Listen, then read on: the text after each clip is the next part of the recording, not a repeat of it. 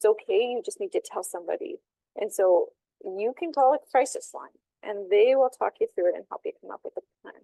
If you have a relationship with your family doctor or you got a good doctor's office in town, just phone and make an appointment with the doctor. Doctors have some training in mental health and assessing these type of things. And it's also good to get a baseline because they might say, okay, we're at kind of this level. I want you to come back in a week. If things change for the worse, you call and you come, or you just show up in the waiting room and I'll get you in right away.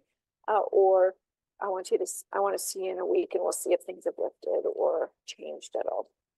So, or you've got there's local mental health offices and stuff like that.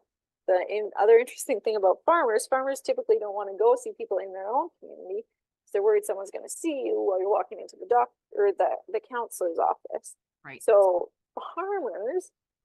farmers will drive hours and hours to come see me. There's a counselor just down the road. Nope. But the same people from here will go far ways away just for that anonymity in the community type thing.